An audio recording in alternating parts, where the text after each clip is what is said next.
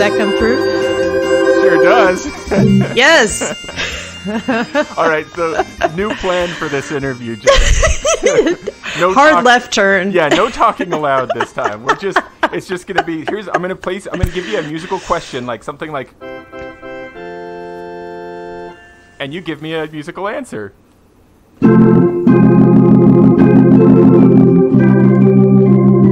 Yeah. That's perfect. And then this is me concurring. That's how the conversation will go.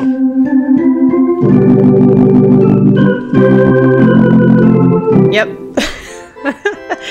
Oh, don't get me started. Okay. Don't get me started. Right. Well, but actually, this is an excellent way to start, because really, Jenna, like I carry on hypothetical conversations with bagpipers in my brain pretty much constantly. And my hypothetical conversation with you has been actually, I don't want this to sound weird in any way, but I've been carrying on a hypothetical conversation with you for like a couple years now, actually. And Okay. The first question in this hypothetical conversation is, seriously though, what if Watson were an organ? Right? So, yeah. I'm not going to give you any more than that. That's where it starts. I see that. What if Watson were an organ? So you can tell me about that project if you'd like to. I do want to hear you talk about it. I know you did an interview with like a local news station or something. I did watch that a while ago, but tell me about that project, because I thought it was really cool. I'll give you a little like elevator pitch on what that piece was about. So, this local pipe organ electronics duo called Earthworld Collaborative approached me, and they're always looking for new composers to work with to have pieces written for organ and electronics, because like how hard is it to find pieces already written for organ and electronics, you know? Yeah, a bit of a niche thing, right? No kidding. So yeah, they approached me asking for a piece. I spent a good 2 years working on it, but how did they know to approach you in the first place? You know how the music scene is, like word of mouth. I was working in building pipe organs at the time. Really? One of the guys working on the team at the company with me was doing an artist diploma at McGill in organ performance at the time. So he knew these other organists. They were at McGill. They connected us. Yeah. It's a small community in Montreal. So, well, yeah, I mean, you're talking to a bunch of bagpipers right now, and so I think there's probably like some sort of camaraderie of like, you know, the small musical communities often spread out in diaspora, like how we connect to each other and stuff. But building pipe organs, I don't mean to, like, I asked you to talk about a thing and now I'm distracting you from it, but that sounds amazing. What was that job like? That was, as a music student, it's a dream job. It really is. Do you have to like assemble them completely like in-house to make sure they work and then disassemble them to ship them? I can't imagine that the whole customer base is like in Montreal, right? That's exactly it. So actually, like the company, I worked for a company in Virginia and I worked for a company here in Montreal, and both of them, most of our clients were in the Bible Belt in the US, because that's where the demand and the money for organs is, right? Yeah. So like even the company here in Montreal, we shipped organs to Texas. We shipped organs to Virginia. There's a couple here in Canada. There's one in Vancouver, but still they're all over the place. And like a big project will be, 2 or 3 years for 10 people's worth of work and a $2 million budget maybe. Yeah. Like, they're big projects. So, yeah, we build everything from scratch, everything except for the screws, basically, from the ground up. It's all custom designed. Build it and assemble it in the shop, and then have to disassemble it, ship it, rebuild it in the site, and then, then the fine-tuning and the voicing comes in and all the... Right, yeah. The tweaking. Do you guys have, in-house tweakers, as it were, who also travel with the organ to get it set up, and to do the tuning, or would you source that to an organ repairman in the area where it arrives? A bit of both. It kind of depends on what comes up, but if it's just some basic tuning or some basic mechanical repair, then somebody locally can do it. If it needs a major mechanical overhaul, or I don't know, maybe some custom parts replaced, it depends on what is available locally in the shops if they have the setup to make, if they have to make a replacement 8-foot pipe. It takes a big shop to do that, Yeah, but I've seen I haven't been able to like go in behind the scenes for a lot of pipe organs, but I know that some of the stops say 32 foot. Is that really a 32 foot pipe? Well, in some it is. In some it is. Goodness. Yeah. That's insane. There's to get a flatbed trailer to deliver this beautiful instrument. That's just amazing. Not to mention like building an actual building to hold it once it arrives, right? Like how many of these churches have to like either be constructed to make room for it, or they have to like build an addition to the building for where to put this instrument, or knock out a space behind. Right? Yeah.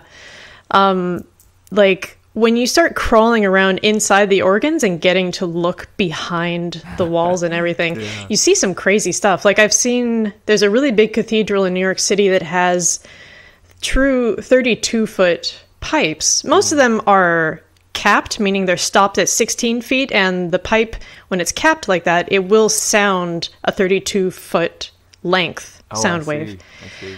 So there's tricks and there's ways to do it. But this one massive cathedral has room for 32 feet. But even then, the pipe, like the top of the pipe is actually made of this flexible hose that's just suspended across the ceiling because they couldn't fit it like vertically all the way in the space. That's amazing.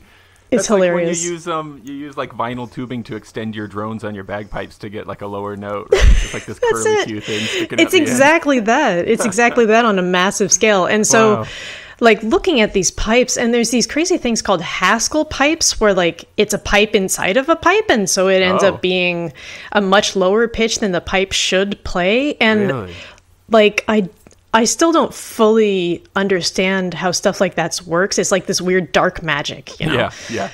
But if somebody had the knowledge, or maybe, I don't know, if I got like a research grant or something for it, if somebody could apply that to bagpipes, just imagine the possibilities, you know? Oh, that's like literally dreaming last night. This is what was in my mind. Like there's this Australian bagpipe maker who makes, and like I think Nate Banton does the same thing. These like contrabass bass drones that are similar to like uilleann pipe drones, they get really, really low. And I just dream of like how many drones could you fit into a stock? Could you get 5, 6 in there? And what all could you do with them? And like add holes up and down the side of them so you can uncork them and stuff. Like that's just cool stuff. I mean, looking at the Lindsay system that's come out, that's very much how the Haskell principle works. There's like these hidden length inside the pipe itself. So. But if you took that principle and like cranked it up to 11, just imagine what we could do, Yeah. Man, this is too cool. I can already feel that like I'm going to have a really hard time being too cohesive here, but that doesn't matter, right? It's fine. I think I'm probably not way off in suspecting that just like there's a strange, maybe not strange, overlap of interest in accordions amongst bagpipers, I think that there's also a strong interest in pipe organs. I mean, a lot of the things are like kind of the same things. In fact, now I think of it, isn't it? There are even like double reed pipes in some organs, aren't there? Just like our chanters. Or am I thinking wrong? Maybe that's not the case. A good question. I haven't send. I don't think I've seen any double reeds. Most I've seen of them look for like sure. whistle fipples, right? Like there's like a cut into the pipe, and that's how it kind of whistles out, kind of. Yeah, so there's fipple mouth pipes that are called flute pipes, and there's reed pipes that are just a very simple resonator, like it's basically a chanter with no holes, right? But they'll have a single reed, like a single tongue reed at the base of that. Yeah. Oh, I see. So more like one of our drone reeds, huh? Yeah, exactly. Gotcha. So anyway, we're Watson and Oregon. Tell me about that project. Sorry, Jenna. Pull you off so quickly there. I'm loving it. Organ as we go along, especially to identify the sounds of hutchings and steers.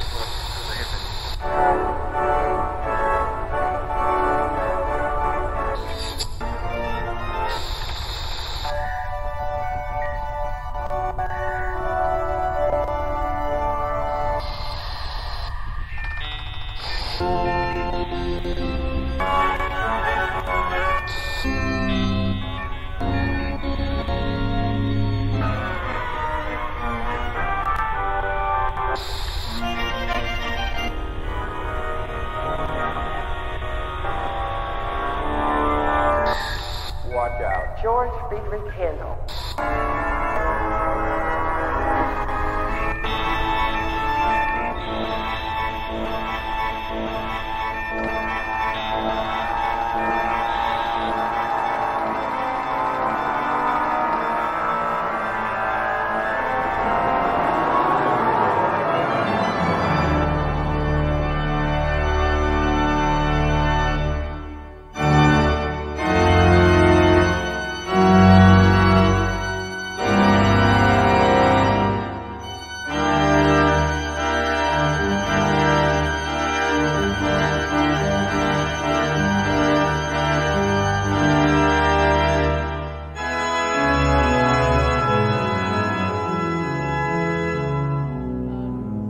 Wasn't an organ. Yeah, the whole concept was, well, there was this computer made by IBM, I think in the 90s. And it played chess, right? I feel like I remember, or did it play? Did it win at Jeopardy once?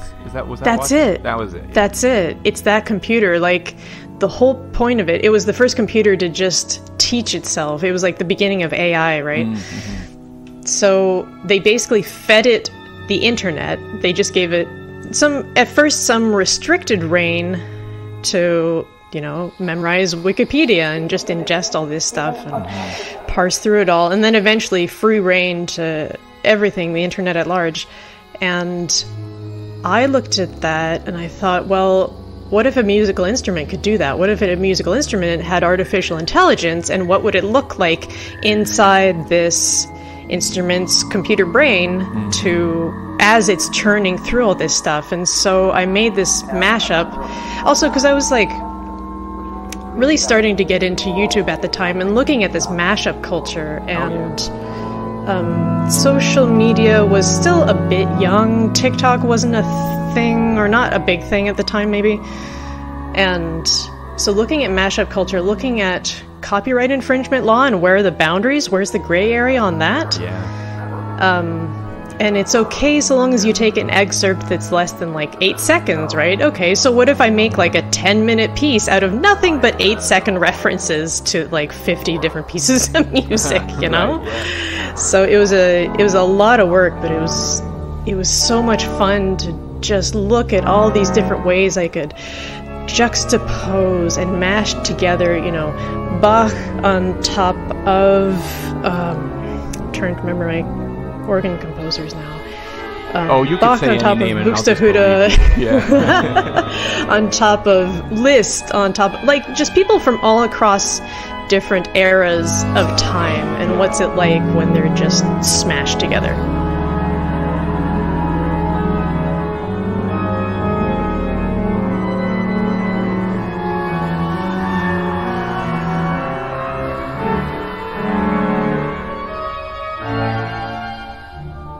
Did you ever watch the comedic stylings of Victor Borge, the piano guy?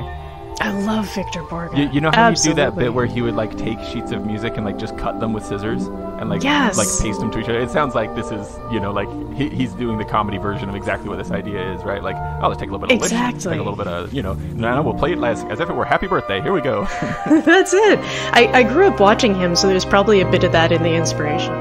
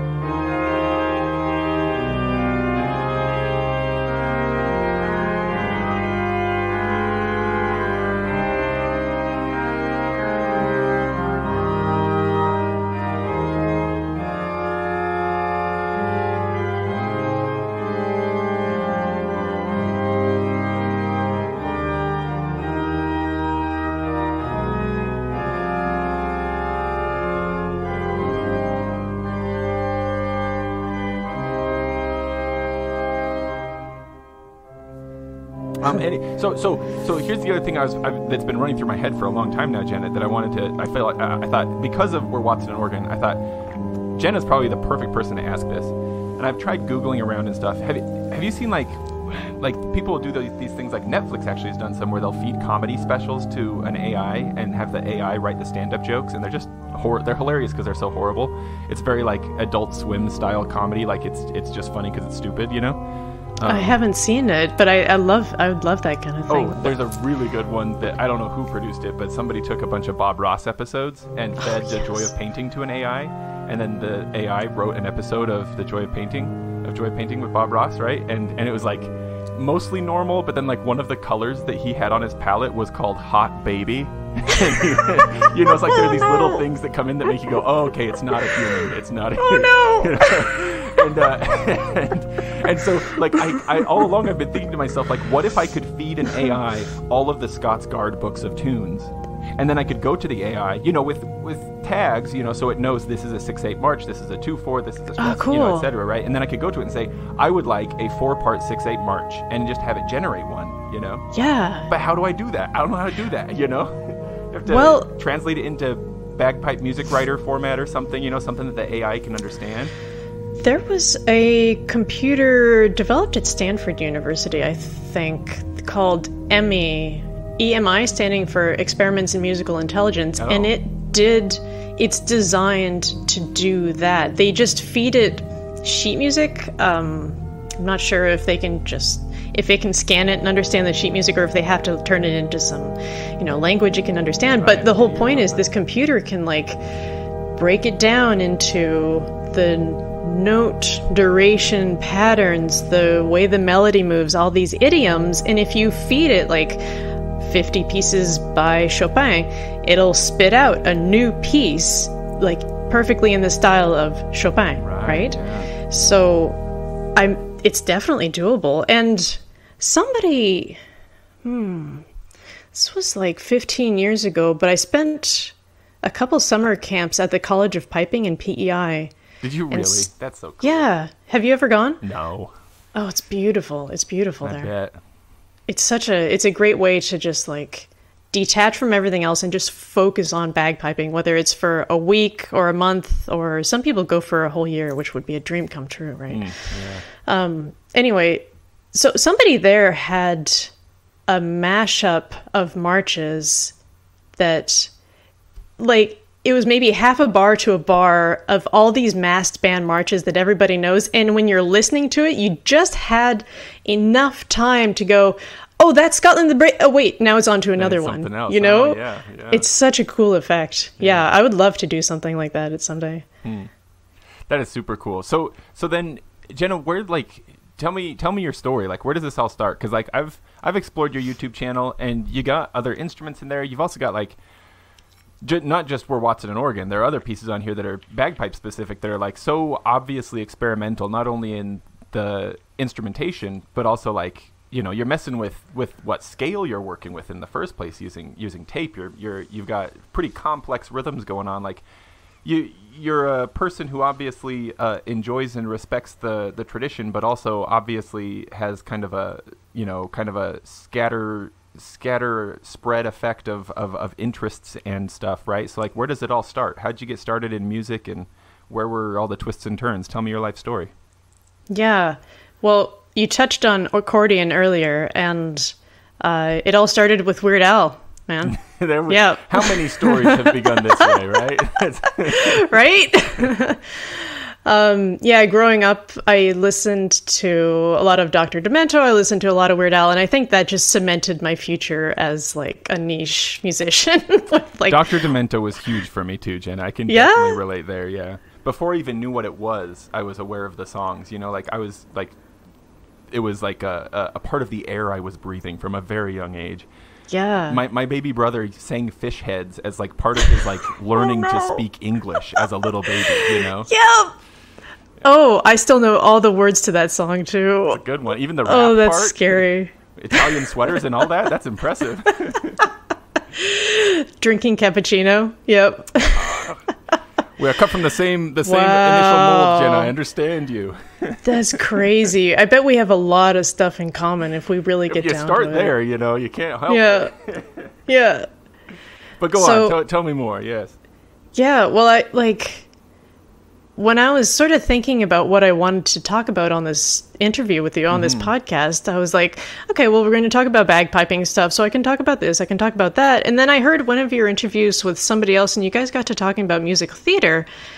And I was like, oh, yeah, we have that in common. Yeah, when I was 9, I did, I sang in Jesus Christ Superstar, Hey, that's a big one. That's a big show.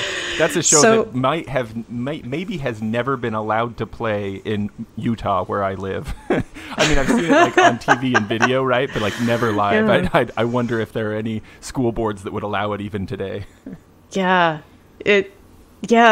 Well, I was in San Diego at the time, so... Oh, well, that's the perfect place. We got away with all kinds of things, Anyway, so all that is to say, my backstory, I started with piano, a little bit of, very small musical theater just at my school, Yeah.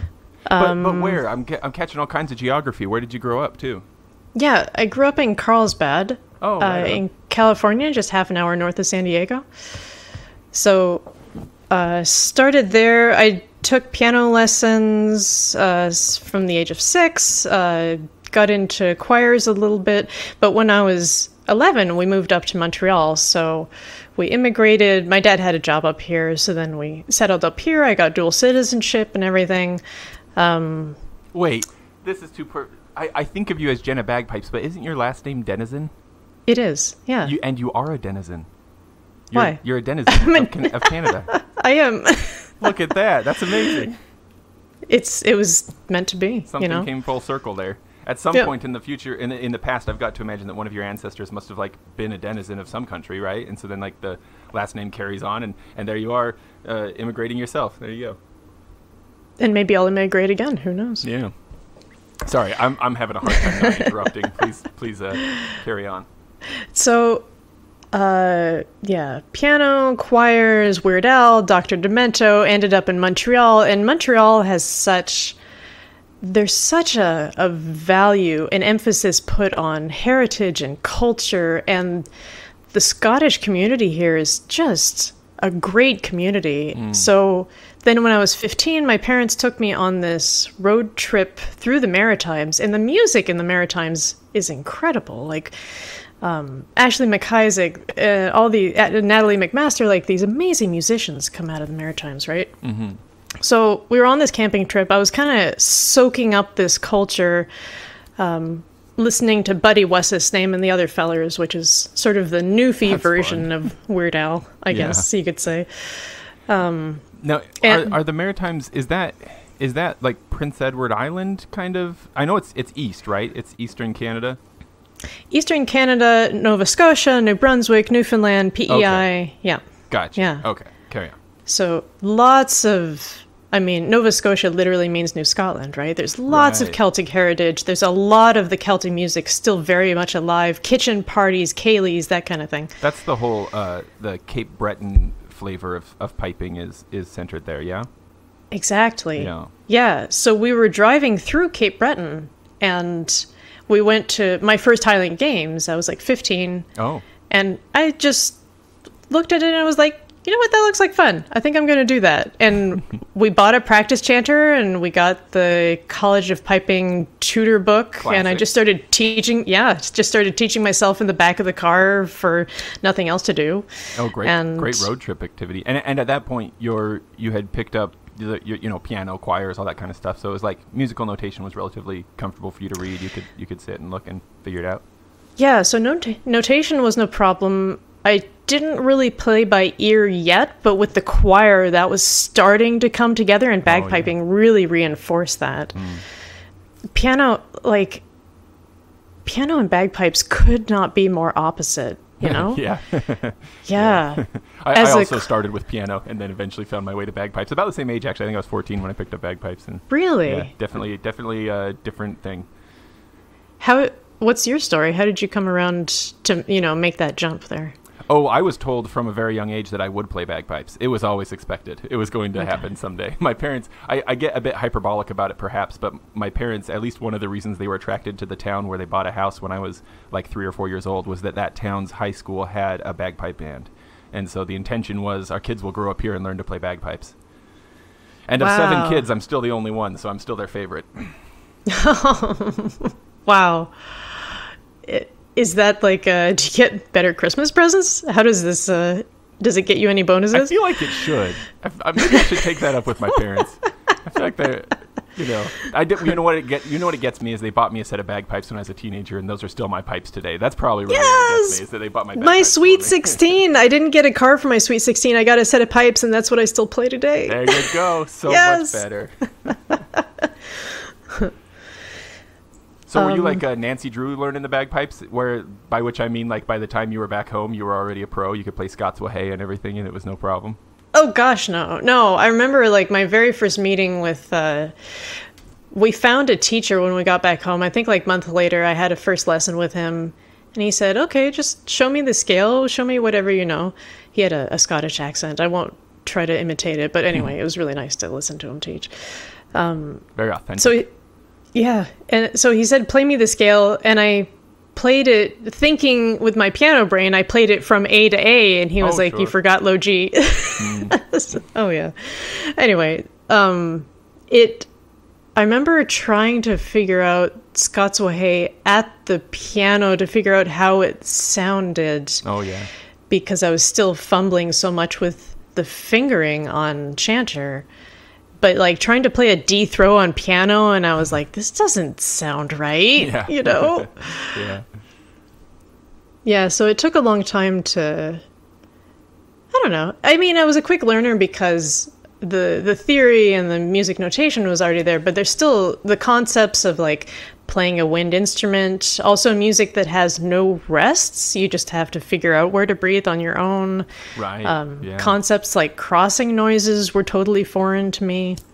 Yeah. Yeah. Did it? I'd imagine it probably throws everybody off when you first get onto the bag too, and it's like you don't like if you try to breathe rhythmically, it's really gonna screw you up. You like have to like disconnect your breathing from your playing. Maybe that's more a challenge for people who are really coming from like if they've been playing clarinet or trumpet or something like that for a while, especially, you know. But. Yeah. Oh, yeah. I teach full time now. Bagpipes full time, or do you teach other stuff too?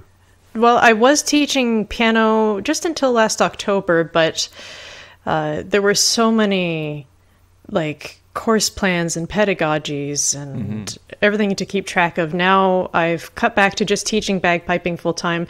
I was also promoted to director of the Montreal Piping and Drumming School last season. What?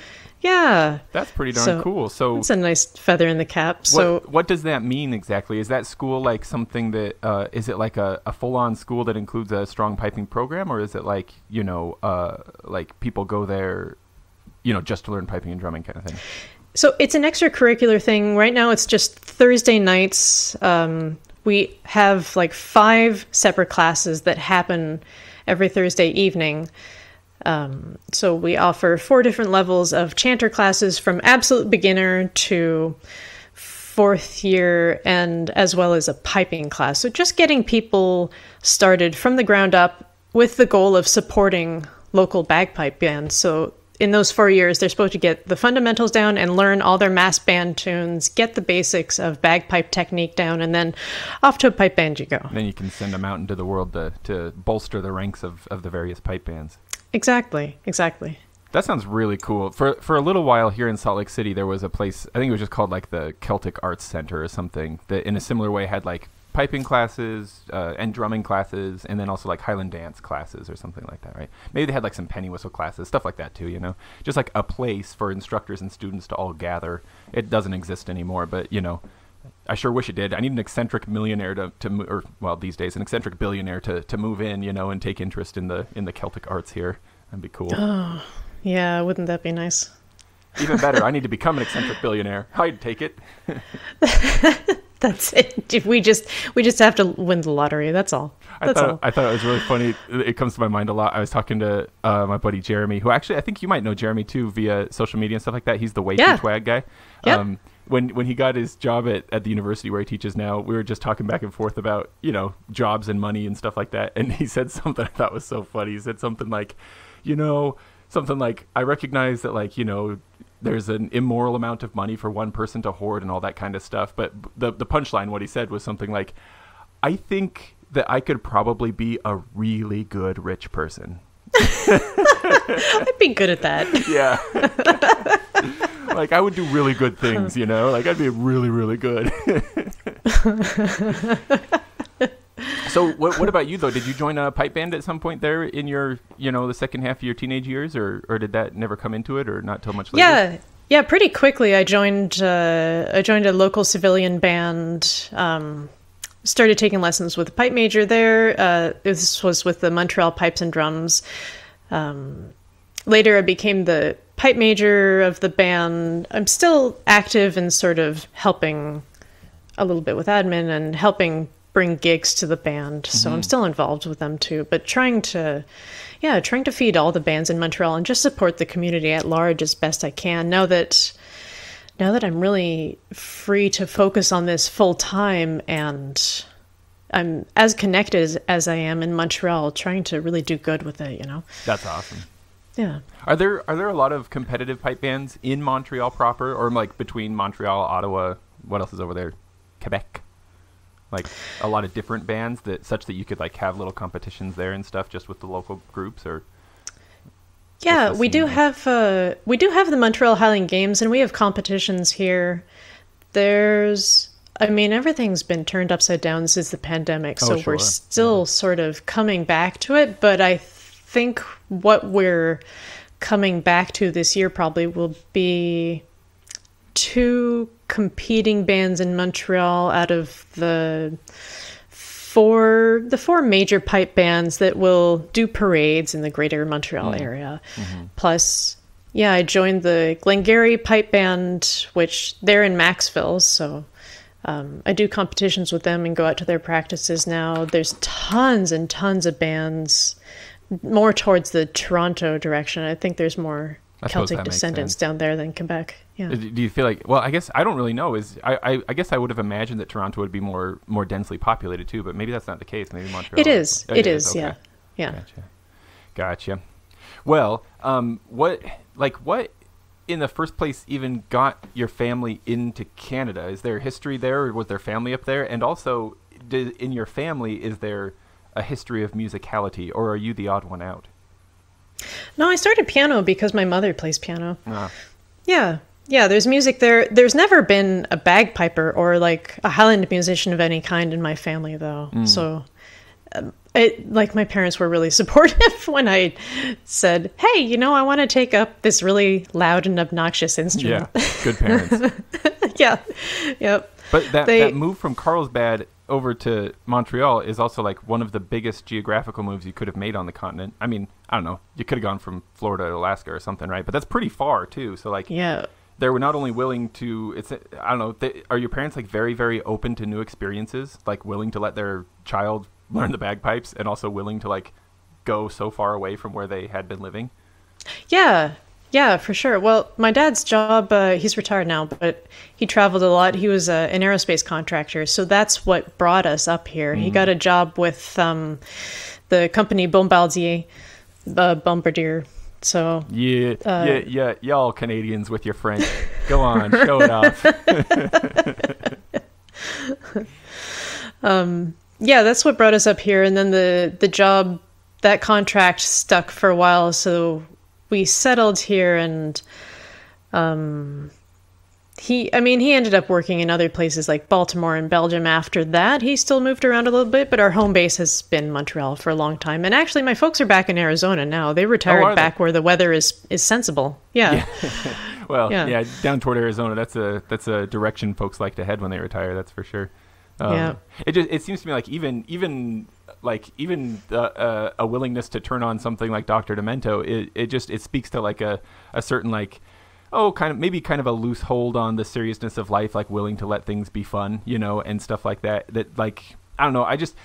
Something I enjoy is just imagining what are all the elements that went into the soup, to make this this sort of the milieu if I may also use a French word, from which the person I'm talking to came, you know, like what all went together to make, you know, you who you are today, you know, all of the conditions and stuff that made it possible for that to happen. Yeah, well, let me turn that back around, because what do you think it takes to make us, like, to give a kid permission to be so counterculture and just be weird? I mean, it's, you know, when you're in a pipe band, it's not counterculture. You're doing what the other people around you are doing. But when you, like, one of my favorite memories was I was 15. I was 16. I had just gotten my set of pipes, like maybe a few months before, but I had to give a French class oral presentation. And for some reason, like, having a set of bagpipes when I was a very shy teenager, and French classes, having moved up here from California and being behind on the French language and everything, bagpipes became this like superhero cape I could put on, you know? Yeah. I struggled with public speaking. I struggled with, like, you know, just kind of social anxiety, and especially being embarrassed that my French accent was very bad at the time. And so having to give a French oral presentation, I was like, I'm going to bring my bagpipes and use them for the presentation. And that seemed like a great idea. I think my French teacher was less than thrilled, but, you know, the other students in my class thought it was funny. As long as you call it, what, cornemuse is what they call it, right? Right. So as long as you use that, then it's French. So it counts. It counts. Yeah. So what do you think it takes to give a kid that? I think that is really, it is a really interesting thing where, like, I myself, my oldest child is 11 years old right now. And he's like on the cusp of what can be the most awesome, at least in my memory, some of the most awesome years of childhood, but also it can be some of the most painful, you know, terrifying and stressful years of childhood going into teenagerhood, you know? And it's something that's been on my mind for a while here, because there were times in my own childhood where, like, all I wanted to do was blend in, you know, and, you know, it could be something as trivial as like a hairstyle or something like that, you know, but then, like, why did some things seem cool to be different? You know what I mean? And there's even like that weird thing where it's like, I think I'm being different, but I'm actually being the same as all my friends were being different together. You know what I mean?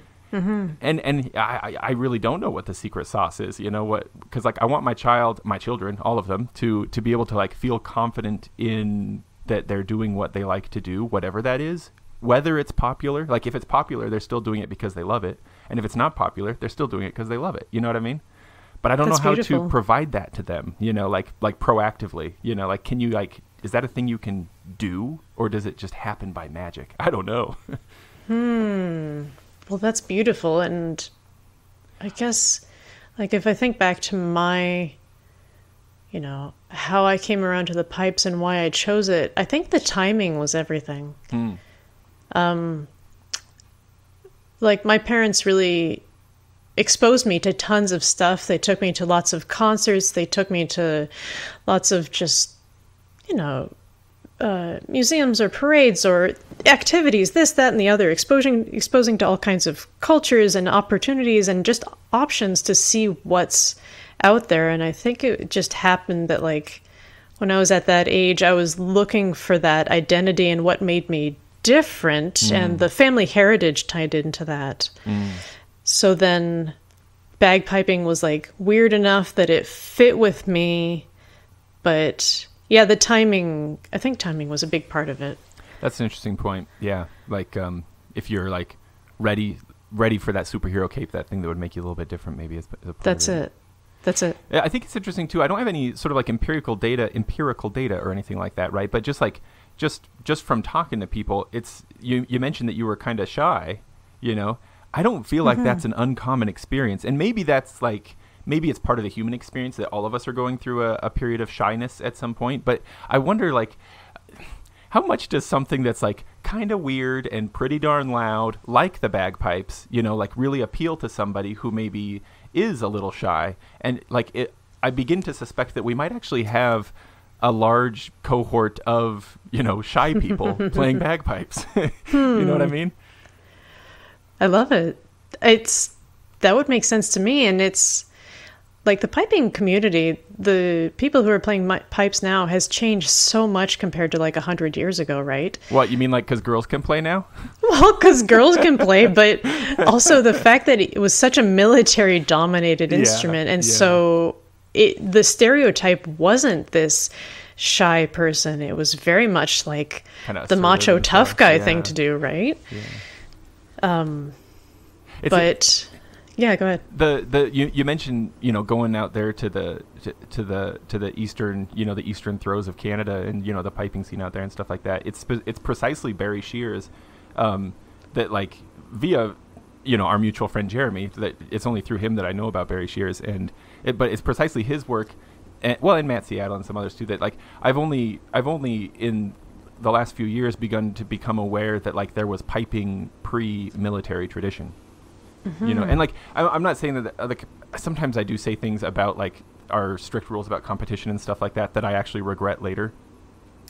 J.D. Ingram, who does the voice of the weekly drone on the Big Rab Show, recently I thought put together like a really poignant, lovely description of why like it's okay to have competition, and like competition presents unique challenges, and you know being creative within the rules is like part of it, you know, and stuff like that. Like I'm sorry, I'm spread all over the place here, but what I'm trying to say is that like I only recently became aware that like there's other piping traditions outside of the MSR and the military tradition, you know, like kitchen piping, and it's not just small pipes either, like highland pipes. Well, even like the high B thing, right?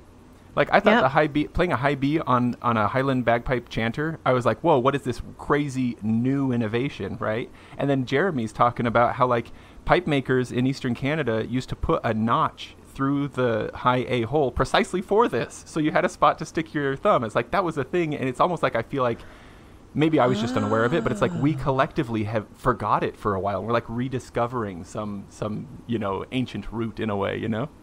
Wow. No, I hadn't heard about that notch, but that's... Oh, yeah. I mean, it blew this my high mind. B I was thing... like, what? Yeah, this high B thing is new to me, like... Yeah, new to me too, I mean, for sure. You and Jeremy have been a big part of my inspiration lately for like, okay, what else can the chanter do? Like I've been so itching for a long time for, you know, a different type of chanter or something with some more possibilities. Jenna, like, would you say you've had itchy fingers? Oh, but witchy itchy fingers, maybe. Hey, there we go. Yeah. Just a little nod to your bagpipe swag store. I appreciate it. Thank you kindly. Yeah, I'm sure your listeners already know all about it. But... I hope so. I sure talk about it a lot. Yeah, I've been so itching for like the chanter, only 9 notes. It's so limited, right? And when you're coming from piano, when you're coming from an instrument that has 88 notes, yeah. and dynamics, you can play at different volume levels, like these things you're so hungry for them when you play bagpipes, but then you're the new chanter that you're talking about or hearing about these high B things, it's like, okay, there's ways to do this. Maybe this can work. Yeah, I don't mean to like bag on tradition in any way. Like it's an amazing thing, and if nothing else, I often think about how it's an amazing like time capsule. You know, like how much would be lost if we didn't have strict rules for competition and stuff like that. You know. Mm-hmm. But you know, if you only have one thing, you don't know about the other things, and when you find about the other things, it kind of blows your mind, and it's exciting. You know.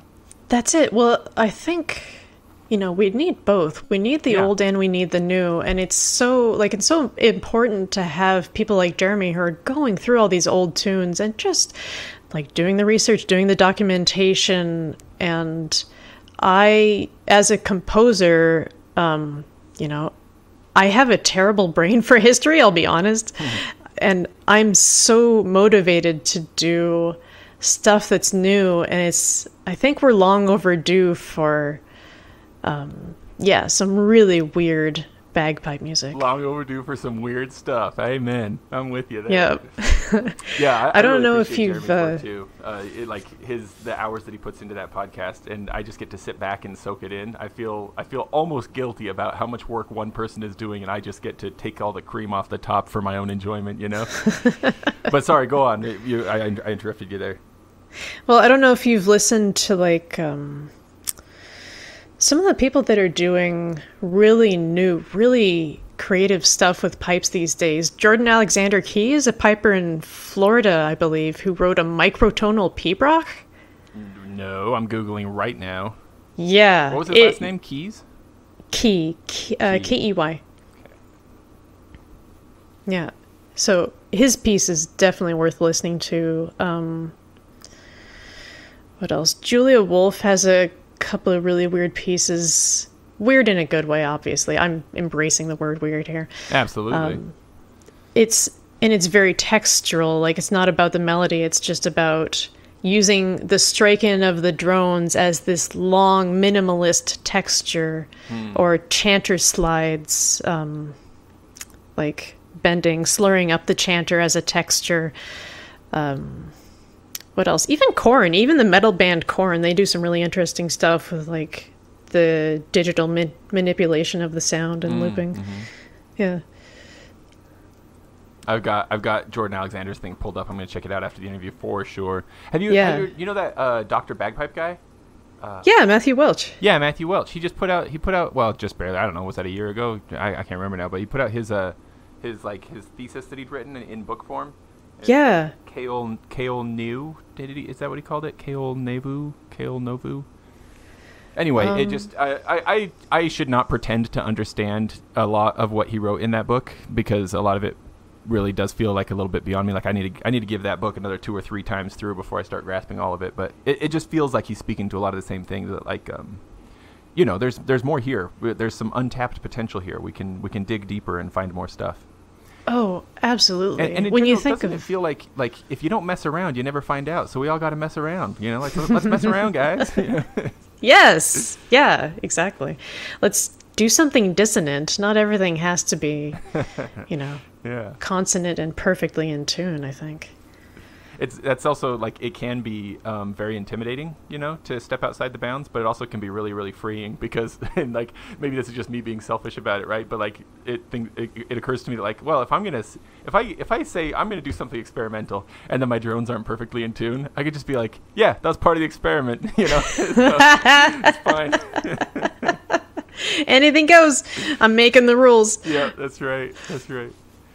Jenna, who do you think, now that you've been playing for a while and like you performed a lot and stuff like that, and you're putting stuff on YouTube, but your family's been there for the whole journey and everything like that. Right now, who do you think is your biggest fan? Who do you think, like, would get most excited if you got out your pipes? They go like, oh yay, I'm so excited to hear from you. Whoa, that's a tough question. We should probably all acknowledge that most mothers would feel bad if you don't say your mom. But that, well, yeah. we could take that off the table. We could say, obviously, your mom is your biggest fan. Obviously, now, my mom. Aside from your mom, who else do you think really loves hearing you play? And you can swallow all pride at this point, right? You don't have to pretend like well, by which I mean, like, you don't have to. You can say anything, and it won't come across as prideful, because I'm asking you, who likes hearing you play? You know what I mean? It's honestly, like, I'm thinking of, there's like 10 or 20 people who've really just, since I started going online and becoming more public with piping and focusing on it more full time, there's these people who have just been like the sweetest supporters, and the kind of people that subscribe to my Patreon. Some of them are students, some of them are like the Legion manager who makes our band practices possible. She's just like the sweetest. Or the students at the piping school, my private students. Like, it's so touching when I can tell that they get it, and they really value what I do, and they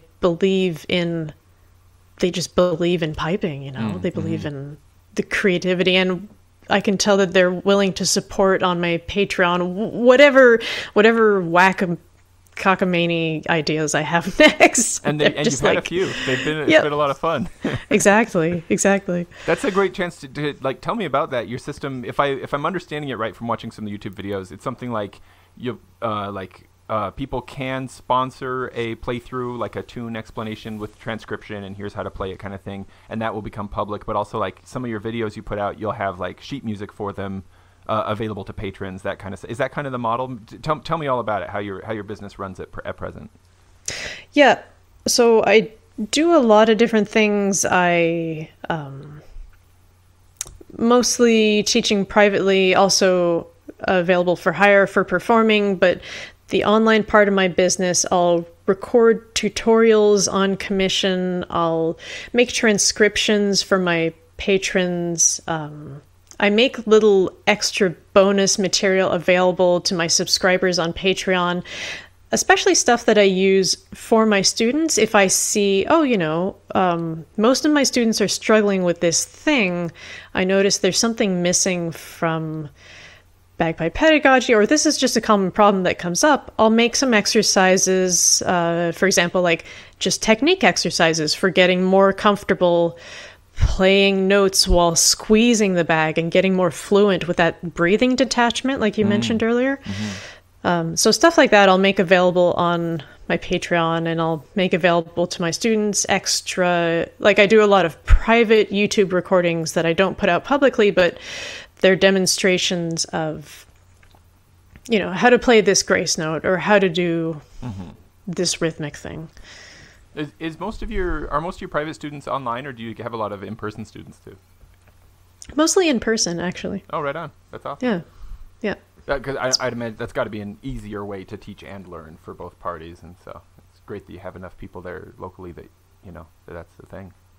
Yeah, and it's so amazing how much the online world has exploded and become much more accessible since the pandemic too, that we can offer online lessons, because a couple of my students live in rural areas and they can't get teachers locally, Right, yeah.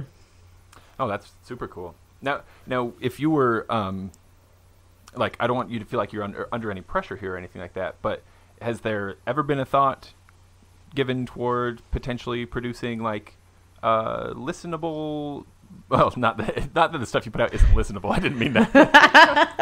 I just mean an album. That's all I'm trying to get at. Have you ever thought about putting out an album, be it of covers, originals, experiments, etc.? By listenable, I just meant in the format of a CD kind of thing. Yeah, it's like, all of this stuff you've done so far is fine, Jenna, but could you do something that's listenable? Well, I don't know if you heard the versions of Scotland the Brave I put out recently, but I wasn't going for listenable, No, I like that. I like to flatten those notes. Heck yeah. The problem is I have too many ideas. There's a lot of stuff I want to do. Yeah. Definitely putting out an album is an idea on the back burner. Putting out a collection of sheet music is an idea on the back burner. Heck yeah. Yeah, I'm still kind of spitballing and seeing what catches on, what people want, what kinds of pieces land. And also at the same time, when it's stuff that's just creative for me, I kind of like that it isn't monetized on YouTube or monetized on Spotify, because then I'm really just doing it for me. Yeah. The really weird stuff, it's separate. It's kind of sacred, and I'm not expecting anything back from it. Whereas, transcriptions of a pop song, I'll monetize that stuff, because that's not, I'm not putting my soul into that stuff. But maybe someday, if I get enough original pieces built up, if I get enough transcriptions done, I'll publish some stuff. Another dream I have actually is I teach out of my home right now, but someday I'd like to get a studio that's just, the place where I teach, and also make it a hangout so that Scottish musicians in the Montreal area can have jam sessions there. And oh, heck yeah. Yeah, all that is to say, there's tons of ideas. There's always tons of stuff in the pipeline. Yeah. Well, I feel like, not that I'm the arbiter of what an artist can or can't do, but I do feel like I've encountered artists, that sometimes you have a project where you go, I'm going to write this tune book, but then at other times it's over the course of, a decade of just doing your thing, suddenly you look around and you realize, oh, I've got enough like disparate pieces of music here. If I just pull them together into a binder, it's a tune book. Oh, well, there we go. I've got a tune book, you know? Yeah. Shoot, who knows who knows how the spaghetti's going to stick to the wall, right? Exactly. That's the best thing about where social media is at these days, is you can do these little micro pieces, just 30 seconds, even just 15 seconds of a little snippet of a tune, a little video of this, and just test it out and see how it lands. Yeah, totally.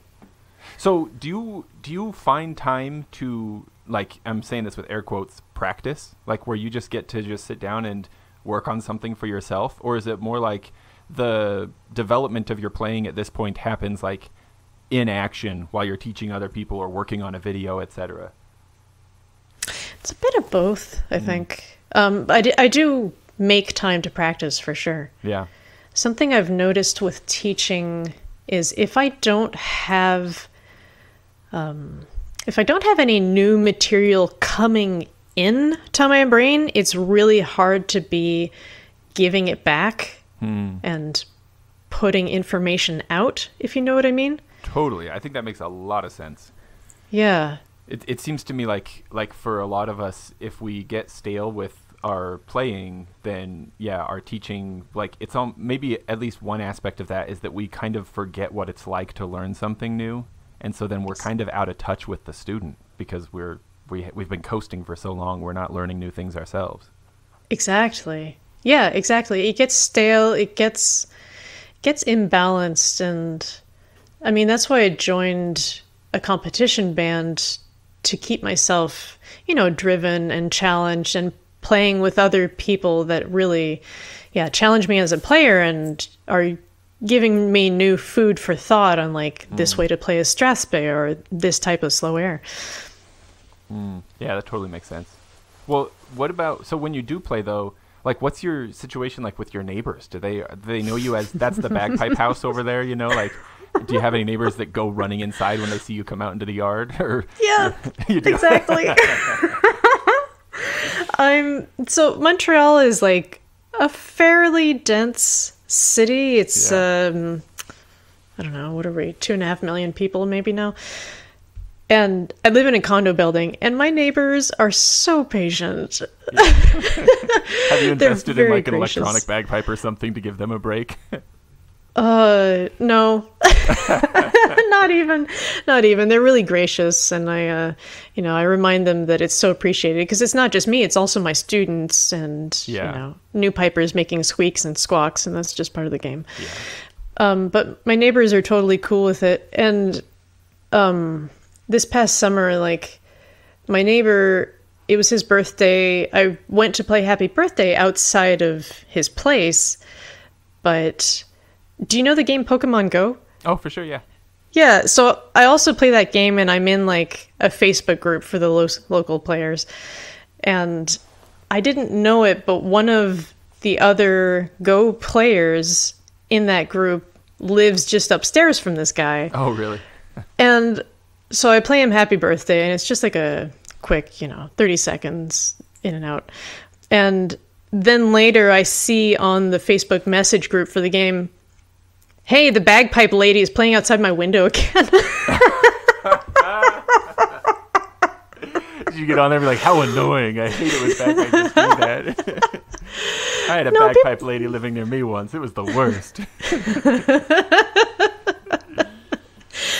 I mean, part of the Montreal culture is that people are really appreciative of just like weird performance art stuff like that. Like there's a big circus culture here. And so I think that's part of it. People think it's really cool if they're walking down the street and they see this thing they've never seen before, and they're really curious and they're really interested, and it starts all kind of interesting conversations. But I've also learned to be really respectful of not practicing in the same place all the time. Kind of set up a rotation. Yeah, I set up a rotation. I have a regular place at a local park that I'll go practice in that's like far enough away from people I know. I'm not going to bother the, people who live right across the street kind of thing. Yeah. There was, I think it was a really great piece of wisdom that came to us from the infamous El Chapo. down here on the United States southern border. A theory that goes something like, "Don't poop where you sleep." Yep. So think about who you want to keep happy and go make your noise somewhere else, right? Yep. What about you? Do you live in the city? I mean, I do, in as far as like quote unquote city goes in Utah County, Utah. Like the entire county has like maybe 650,000 people in the whole county, and I live in one of the most densely populated parts of the county, but it's pretty spread out.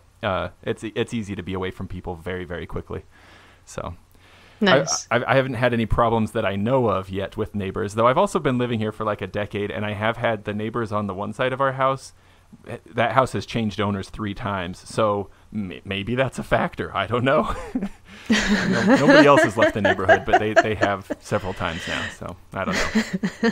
Actually, for a little while, my good friend Kevin was renting my basement from my wife and I. He and his wife were renting our basement, and he plays bagpipes too. And at the time, we had another friend who was living just 2 blocks away who also played bagpipes. So we had a really intense period in the neighborhood of bagpipers for a couple of years there. Oh, that's a lot. Yeah. Yeah. Maybe even a lot for us, because like it was like sometimes I'd be playing my pipes out in the backyard and Kevin would come out and he'd be, somewhat jokingly, because of course we're friends, but he'd also be like, "Hey, if you're going to play them, could you at least tune your drones?" Or he'd come over and he'd just walk up and not say a word and just tune my drone for, like just move my middle tenor a little bit for me and then go back inside. Ouch. Oh, sorry. Well, and it's hard enough playing an instrument that when you practice, people can hear you. Yeah. It's not like you can get it ready and then present it to the public. It's all public. And when you practice, you just want to be free to make mistakes and not be heard, right? And then on top of that, if a piper is listening to you, it's even worse. Isn't that the most stressful thing in the world? Oh, I know. Whenever I play any gig, I'm just like, that is the thing that's foremost in my mind, is like, how many like incognito pipers will there be, in the crowd? And those are the people who I'm playing for, really. Oh, yeah. Or like competitions when you're final tuning in front of the judge. And, Yeah. Now this is a little bit off the bat, but I am curious, like genuinely curious. Does pineapple as a pizza topping get up there into Eastern Canada, or is that not much of a thing up there? No, we have Hawaiian pizza up here. Yeah, you do, huh? It's a thing. But what? Maybe this is a really tired joke, but like seriously though, Canadian bacon, do you just call it ham, or what do you do with Canadian bacon up there? That's not a thing here. That's like fried egg rolls. Not in Quebec anyway. We don't have a different kind of bacon.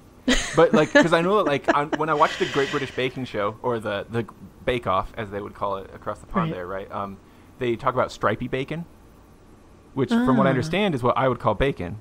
But then I have this word Canadian bacon, by which I really just mean like ham chopped up tiny. I don't know why it's called that here, but like, it's like if you're making a Hawaiian pizza, do they say pineapple and ham?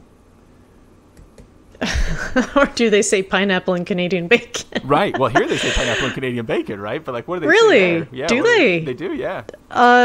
No. I haven't heard the terms Canadian bacon since I moved here. Look at that. It's just pineapple and ham. Yeah. Speaking of ignorance about Canada, here's something, Jenna, that has just been like constantly on my mind. Are you familiar with the Great White North, that comedy show that was running in the 80s? It eventually led to the movie Strange Brew. That's what more people know as the movie Strange Brew. It's Bob and Doug McKenzie. Yeah, they were on SNL for a while, no? Exactly, yeah, exactly. Yeah, I think they voiced either those actors voiced the Moose Brothers in the movie Brother Bear, or they definitely modeled the Moose Brothers after those 2 actors for sure. Like, it's definitely like a thing that's present in culture, in like pop culture, right? Is Bob and Doug McKenzie. They had this. It was this show called The Great White North. It was like this mock talk show where they would like be very stereotypical Canadians with like wild Canadian accents, just like talking about hockey and beer, basically. So no do to boot it and that kind of thing. Exactly, no do to boot it, all that, you know. And so here's the thing: my wife's friend had some Canadian friends my wife's cousin brought some Canadian friends to like a family Sunday dinner one night. And I thought, surely Bob and Doug McKenzie are like Canadian national treasures, you know. I love that show. That was hilarious. You know, I thought, surely this is a known thing, right? And so they were talking about where they were from. I think they were from Quebec. I'm not totally sure now. Honestly, it's been a minute. But I just said something like, down from the Great White North, huh? The poisonous glares that I got from these people, and it was like, it's not all white all the time. We have seasons. I just turned and went back to the hors d'oeuvres table, you know, like I didn't know what to do from there. So, did I commit a serious faux pas? Is it true? Is it really like? Do you never hear anybody reference Bob and Doug McKenzie up there in Canada? Was I completely, or am I just like decades off from what actually is? Maybe that's the problem, right? Maybe my pop culture references are too old. Maybe that's all it really is. Well, and you thought Canadians were nice. Yeah, gee, I thought they'd just chuckle even if it wasn't funny, even if it's wildly offensive. They'd still laugh and be nice about it, right? And apologize. Sorry. Yeah, tell me sorry themselves. Yeah. I don't think it's offensive. I don't. I need you to weigh in for all Canadians and make me feel better about myself. Really, I don't. I mean, people have pretty much forgotten about it up here. It was never. I mean, SNL is not a Canadian show. It was never a super Canadian thing to my knowledge. But again, like I moved here after that era. I mean, Red Green is a good example of a Canadian gem heritage export thing. Red Green really is. Yeah, absolutely. Yeah. Like probably. I hope that the brothers Bob and Doug McKenzie aren't listening to the show right now. I suspect they what probably are the chances? But I think if I had to choose, Red Green would definitely be my favorite. I can't tell you how many times as a child I heard my dad say, "I'm a man, but I can change. If I have to. I guess." Oh man. Okay, wait, Jenna. I wanted to talk to you more about bagpipes. What is a tune that for you is evergreen? Something that you've been playing since you started, and it's never got old or stale for you. You still just love that tune. Trees of Northwest. I don't know that one. It's I'm gonna pull that up. A 6/8 march. It's a 4-parted 6/8 march. Okay. I like the tunes that are in minor, the little bit darker stuff. And this one's one of the really rare ones that's in E minor, or E Dorian, technically. So, yeah, just gorgeous melody. Trees of, what was it again? Northwest. Like, as in the Fred Morrison tune, Leaving Uist. Yes. Gotcha. Yeah. Oh, I'm going to pull that one up and check it out. Yeah, beautiful tune. And I Googled it eventually. Northwest is an island with no trees, as it turns out. So interesting. I don't know if the title is ironic or if maybe there were trees there once upon a time. That's where the Entwives were. That's it. Maybe Jeremy would know something more about that. I don't know. Okay, now I feel silly because I see that this was in a set on the Live from Down Under album that Simon Fraser University did. Oh, really? So I have heard it. I just didn't know it by that name. But I still I can't didn't even know think that. what it was. So I'm gonna dive into that. What about on the other end of the spectrum? Are there any tunes that at this point for you personally you could just do without? You never want to play them again? Yeah, I'd say Scotland the Brave is up there. I could do without it. Yeah. The thing about that is, as a performer and somebody who does a lot of ceremonies of all kinds, I want to give the client, give the ceremony what they want and do a good service. Of course, you know? yeah. And do what's appropriate to the occasion. So a lot of the time, Scotland the Brave is what's asked for. Scotland the Brave is what's appropriate, and I get that. But, you know, artistically, could do without it. Yeah. It's been done. Having played it so many times, of course, right? That's it. And some of those tunes, like, they kind of come and go, too, right? Like, maybe 10 years from now, you'll be like, I'm, like, rediscovering my love for Scotland the Brave. Who knows? Maybe it could happen. Maybe not. Maybe not. The one tune that's always been a pet peeve, though, like, I didn't like it from the beginning, is Green Hills of Tyrol. Oh, interesting. Yeah. Do you like it? I mean, like, I feel totally neutral about it, you know? Yeah. Like, having played it so many times in parades and stuff like that, it's one of those, 5 or 6 tunes that, like, I think my fingers could play it and my brain could go somewhere else, you know? Yep. Yeah. But is that actually no? I get it mixed up with Barren Rocks if I don't have a chanter in my hand. Is it the one that's in 3/4, or do I have that flipped around? That's the thing. It's in 3/4. Da da da da da da da da da da da. But like you the can dig melody, into that grip and throw at the beginning of that can be kind of fun. just. Really I mean, when you're in mass bands, just grips on every single note. That's right. Like, yeah. Why not? I'm the percussion section now. Like the thing about it being a 3/4 is the melody doesn't always suggest 3/4. Yeah. And the drum score kind of sounds like a 2/4. It just musically, it's really weird. It feels weird. Like when you're marching, you just have to accept that you're gonna feel like you're off. You're on the wrong foot, like like oscillating between the right foot and the wrong. Yeah, that too. Really that confusing. Too. Now, what about when it comes to listening to bagpipe music? Who's your favorite? And I'm thinking like who's a band or individual that you've always loved listening to, and also like what's on rotation right now? What's got you excited? What have you been listening to lately? I've always enjoyed listening to. Well, the band is not together anymore, but there was a band out of the Maritimes called Slancheva, with John McPhee, and before that, their piper was Bruce McPhee. But just like a phenomenal blend of sort of modern bass, but with very Celtic fiddle, very traditional piping tunes, but not, traditional Celtic tunes, but not necessarily specific to the pipes. Like they would take some of the other trad tunes like Silver Spear or things from like other instruments and adapt them onto the pipes. Breibach does something in the same vein. I'm really enjoying listening to them now. Who else? E.J. Jones I've gotten back into lately. Have you heard of him? E.J. Jones, no. He's in the U.S. I want to say Eastern U.S., but I'm not sure. There's like a... Oh, he makes them too. He makes them. There's like a bouzouki in his trio band that he tours with. It's... Yeah.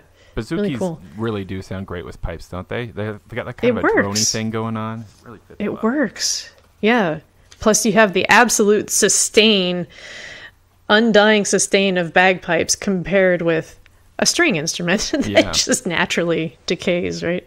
What do you think there is about that, Jenna? Do you think that there's like a setting in people's brains where like either they really love a drone versus they really don't so much? Like, because I feel like people who like bagpipes are really likely to really like other droney musics too. But by musics, I mean instruments, genres, pieces, etc. I think you're onto something there. Yeah. And I've wondered about why bagpipes are such a polarizing instrument. Why do people absolutely love it or absolutely hate it? Mm-hmm. I think it's a combination of the drone and also people's tolerance for how reedy and how intense an instrument it is. Yeah. What do you think? Yeah. And like that intensity can probably translate to volume sometimes, but maybe it's also some other quality too that maybe it gets overwhelming, that there is a kind of sameness from tune to tune, and maybe that gets overwhelmingly boring, I guess. Like if you know the instrument and you know the music, you recognize the difference and you get excited when it switches tunes. But for a lot of folks listening to an MSR, they couldn't tell you where it switched to a Strasbass to a reel. It's just all the same. Yeah, and especially when 90% of what people are hearing in live bagpipe settings, which is parades, right? Mass band tunes, they're in the same tempo. Yeah, that's true. It's like often in the same key. Yeah. The sameness goes to an extreme. Yeah, totally. Yeah. Another piper who's a real inspiration of mine, but she's not a highland piper. She's a gaita player. Oh, yeah. Christina Pato. Yes. Oh, I listen to her too. Yeah? Yeah, I think she's amazing. Absolutely. I get really excited about gaita music. It's one of those things, just like uilleann piping, where like I want to do it, but like there is a cost barrier, and I'm almost scared to Yeah. try because, like, do I even have time at this point in my life? You know, will I die before I get anything satisfactory out of them? But man, cool music. Yeah. Plus, the time investment that it takes to get to like a comfortable enough place that you can just pick up the instrument and play for fun. Yeah, exactly. Yep. You know? I'm not saying I Yeah. want to become like a world-renowned gaita player. I just want to be able to like play it in a way that's satisfying to me, where I can like make music. You know what I mean? Exactly. Well, could I even get to that point before I die? I don't know if I could. And I imagine you're one of those people like me who's their own worst critic. So getting For it sure. to a satisfying point for you takes a while, right? Yeah, totally. Yeah. Did you ever listen to that Chieftains album where they got together with some gaita players, some traditional Spanish music players?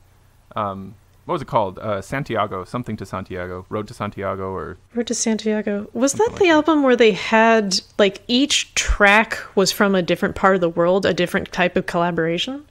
I'd bet that their work on this album came into that, but I think this one was like all with Spanish musicians. Like it was like the Chieftains do Spain, as it were. Okay.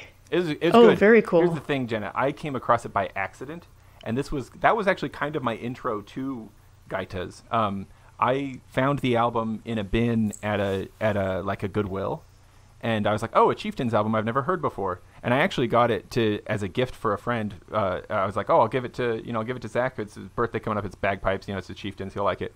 And I popped it in the car to listen to it while I was driving, and I was very confused. I was like Iberian Peninsula music. I was like, I was expecting the British Isles. Like what's going on here? And at first it was just weird, but pretty quickly it like got into me. And it's maybe my favorite Chieftains album personally that they ever did at this point.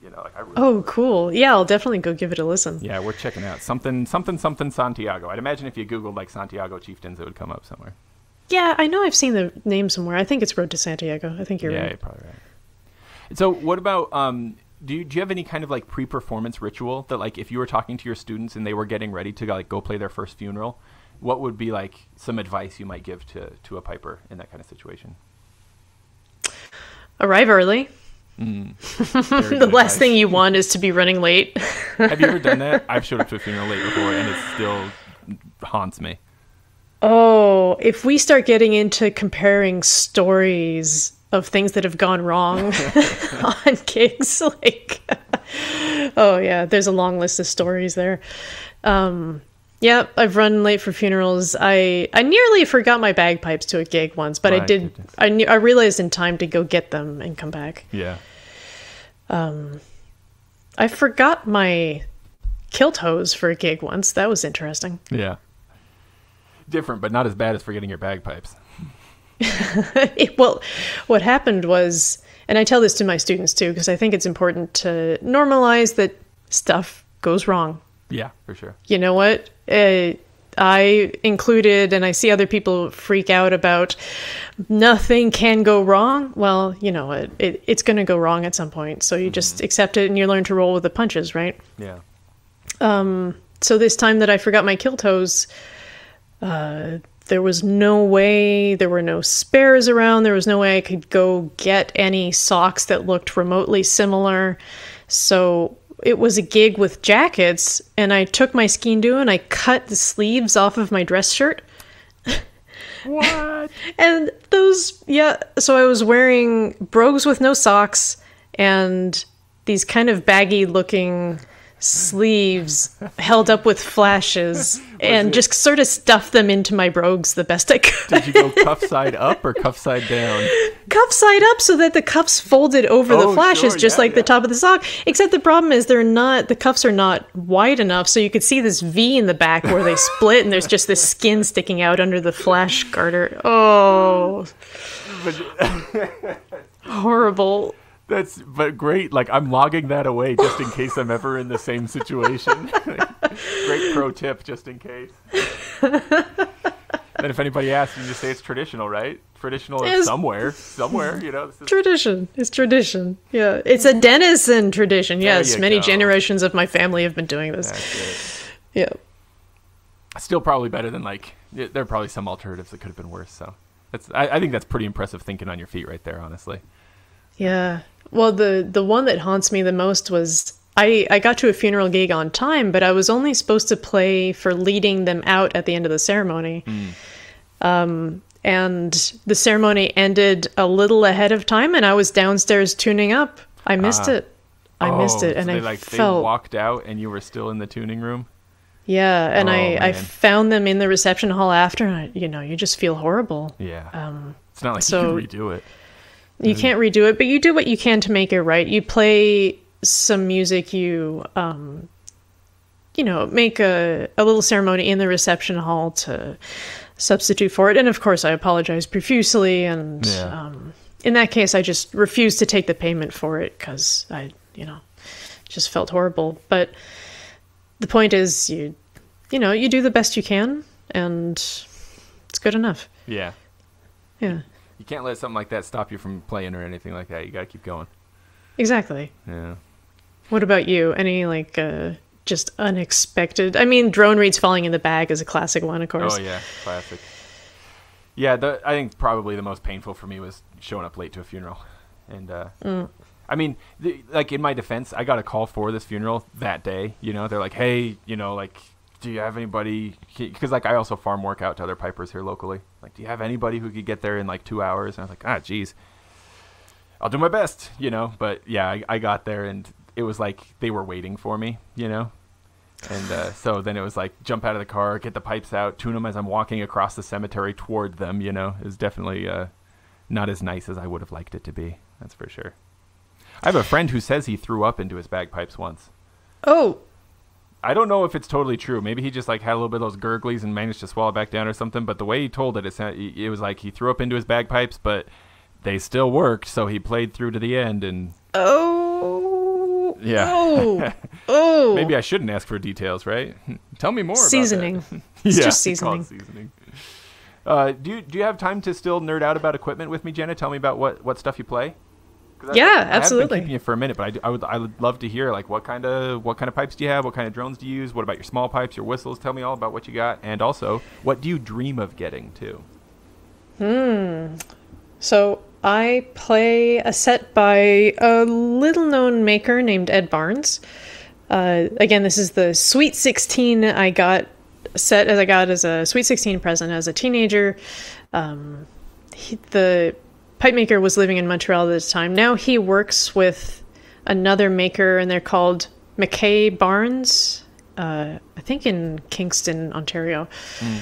So I play pipes by him. I use easy drone reeds, nothing fancy. Tried testing and true, and I like the sound of them. I was just talking to my buddy Swan just yesterday, and he was telling me he was at Winter Storm a few weeks ago. Oh, cool. A lot of the top players there, they pop their stuff open. It sounds like a lot of people have something else going on with the bass, but a lot of them have easy drone tenors at least, if not a full set of easy drones. There's no shame in using easy drones. It sounds like it's right up to the top of the top using easy drones. I mean, they sound good. Yeah. I gotta get to Winter Storm someday. Yeah, me too. It looks like so much fun. Yeah. So, what else? Yeah, what else? Favorite chanter reeds. We don't want to be throwing any makers under the bus, of course. They're all good, but what do you play most of the time? And tell me about your small pipes and stuff, too. Well, I've really never found a chanter reed I didn't like.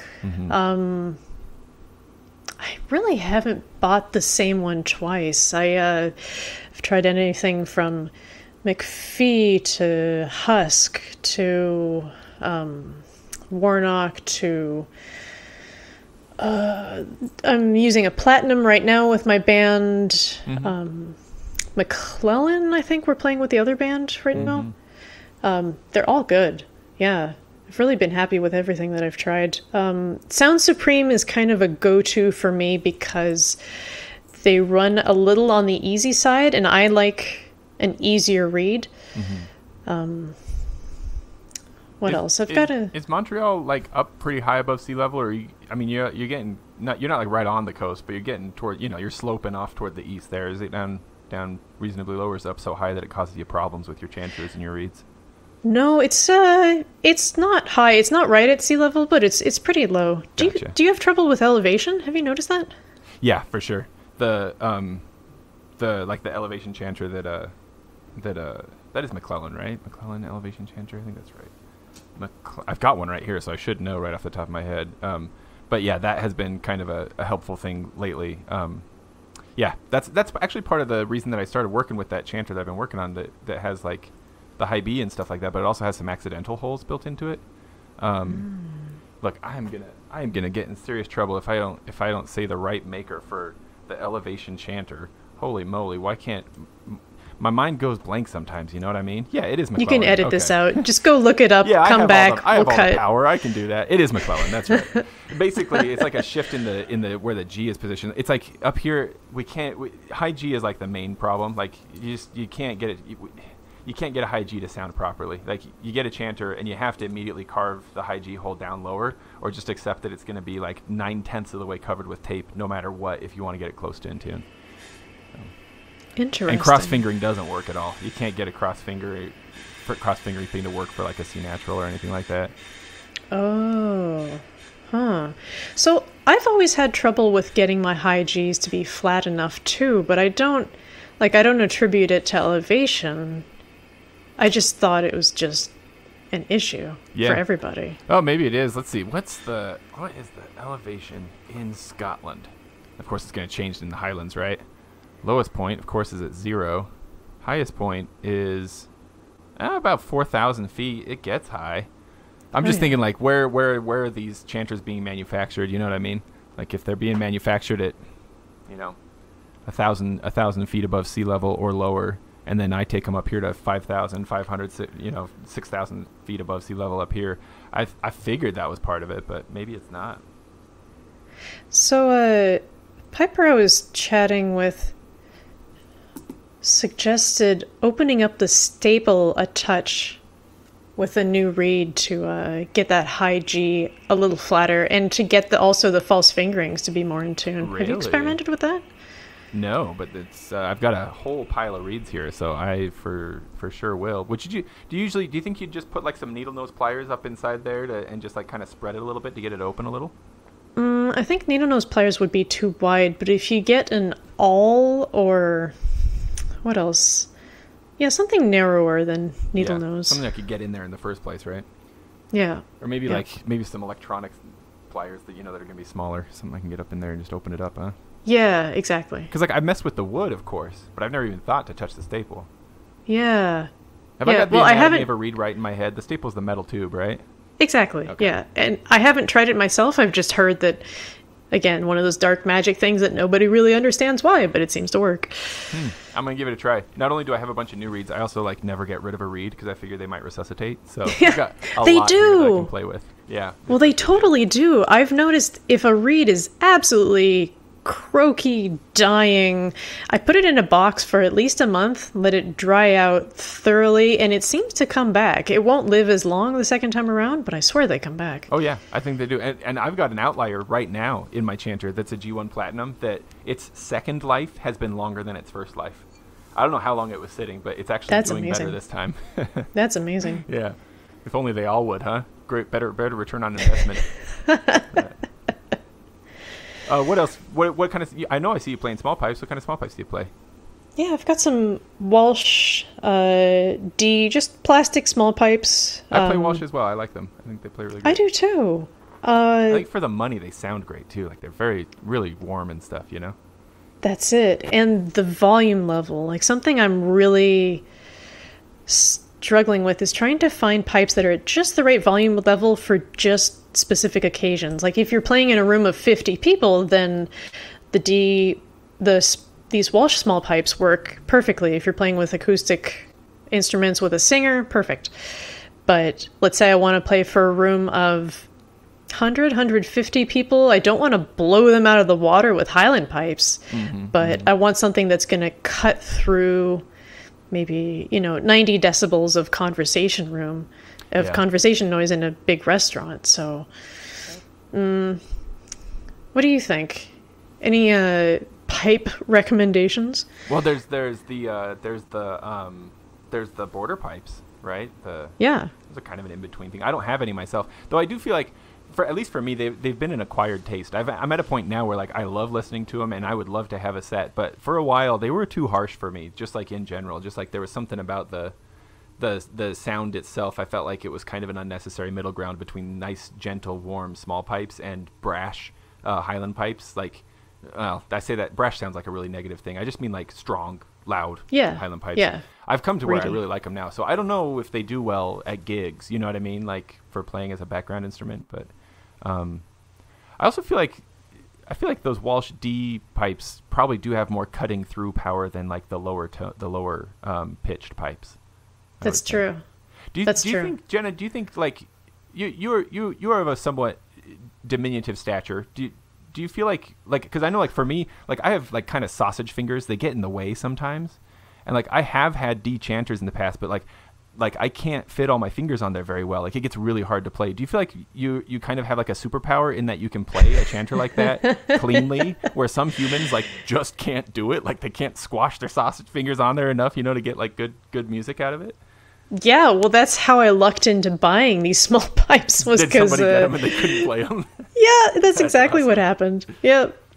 But it's a perfect fit for me. Like, I'm not saying that anybody should, like, subscribe. Like, there was that song, right? Like, short people got no reason to live, right? Like, I'm not saying anybody should subscribe to, like, the idea that, like, being tall is like, better, right? But, does it feel special when you do find it? Like, maybe you go through your whole life never quite being able to reach the thing on the top shelf. You have to ask people for help and stuff like that. And, like, you come across this thing where it's like, I'm actually better at this than you guys precisely because I'm small. You know what I mean? Does that feel great?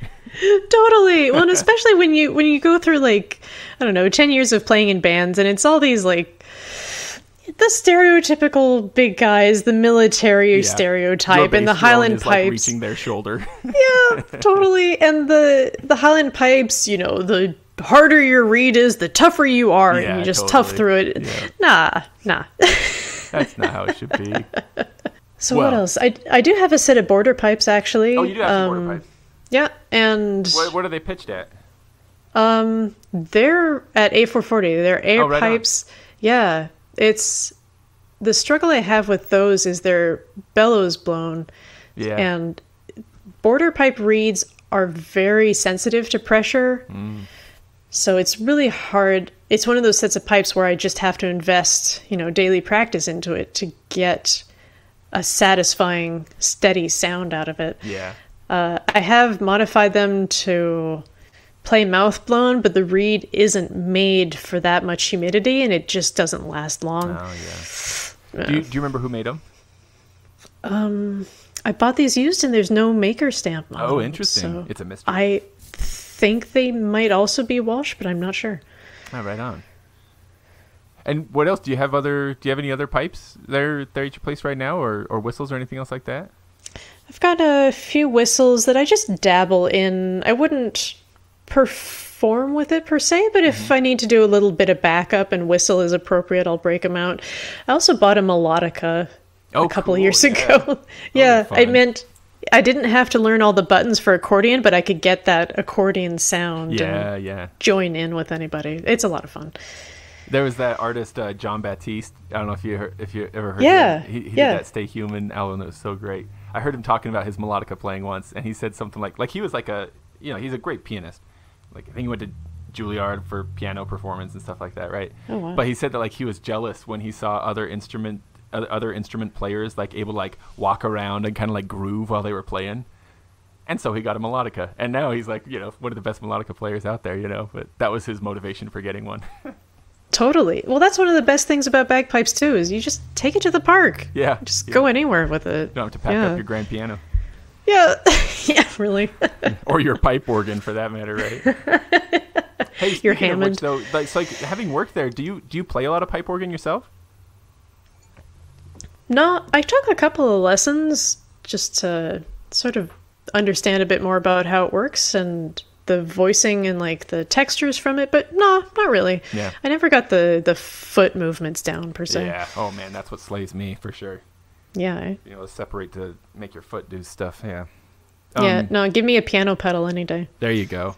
What's your like dream bagpiping stuff? Like would you are you looking like dreaming of the day when you can get a oh shoot. See, this is my mind going blank again. Who is it who makes the really nice electronic chanter? Like the Blair. Yeah, the Blairs, chanter. Yeah. Or like some red pipes, or you want another set of border pipes or uilleann pipes. Like, what's your dream thing? Oh, yeah. I've thought about getting a Blair. Yeah. That would be nice. A lot of your experimentation thing, I feel like, of course, you could put that to good use. Use it as a MIDI controller and stuff like that, you know? Exactly. Yeah. I'm interested in experimenting with adding filters and distorting the bagpipe sound, and the Blair would just work so perfectly for that. But honestly, I think the first thing I'll get before that is another chanter. Something, I don't know, I've kind of thought about getting maybe not a gaita, but some kind of chanter with some more extended range. Uilleann pipes. Uilleann pipes seem like a really good option, but again, the learning curve and all the different fingering, I don't know. Yeah. Well, listen, if I can get this extended range chanter of mine developed enough, I'll get you one, Jenna, because I'll need people to mess with it and to experiment. So there'll be at least that. Whenever you get those out, I'll be all over it. Absolutely. Yeah. I'm looking forward to that. Yeah. Well, Jenna, you've given me an hour and a half of your time this weekend. It's very kind of you, and I do appreciate it. I don't want you to I don't want to put you under pressure to go out on something deep and important or anything like that. But is there anything else that feels like it ought to be talked about, and maybe that with in mind, bring us toward a graceful close? Okay. Well, here's a philosophical debate. Nice light topic to end with. Okay. It's not going to be the trolley problem, is it? Please don't leave us with that. Leave us all frustrated all weekend.